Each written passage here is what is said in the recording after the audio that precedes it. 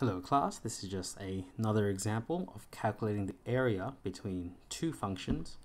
But this time there are a few more conditions that we need to consider. Let's calculate the area enclosed by x equals -2, so this vertical line here, y equals 4, so this horizontal line here, and the cubic y equals x cubed. So if you can visualize the area we need to calculate, it's actually this area here. Now it may seem rather difficult, but really there are only two functions here. We have the function y equals 8, that straight line, and the bottom function y equals x cubed. We actually already know the bottom interval, so it's going from -2 up until some point here. We need to figure out where these 2 points meet. Well, we can figure that out rather simply. We can let y equals 8 and y equals x cubed equal each other, so we get x cubed equals 8, taking the cube root of both sides, and I hope you can see that that's actually just going to be 2. Now for this, the integral, or the area, is going to be the integral from -2 to 2 of the top function. Now this seems rather strange because the function is actually just 8.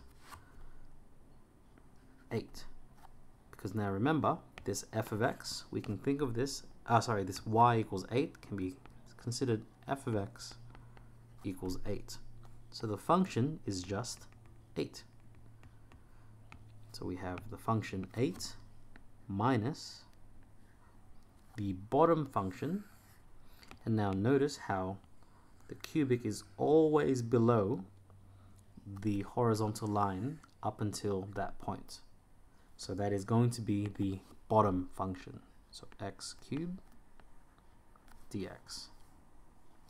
So our integral is actually just going to be -x cubed plus 8 from -2 to 2. It's nothing too difficult. So here we go. Increase the power by 1, divide by the new power, and not forgetting the current coefficient. Plus, for a constant 8, we just add an x to it, from -2 to 2. Now it's just a matter of taking all the values and substituting it into x. So 2 goes first, minus the exact same thing, but this time with -2. Nice and straightforward. Straight into the calculator. Let's take a look at what we get. -1/4 times 2 to the power of 4 plus 8 times 2. This first bracket, I get 12. And putting -2 instead in my calculator, I get -20. 12 minus -20 is 12 plus 20, so we get 32 units squared. Nice and straightforward. There's nothing too difficult about this example. So yeah, hope to see the next example where things will get rather tricky. Hope to see you then. Best of luck.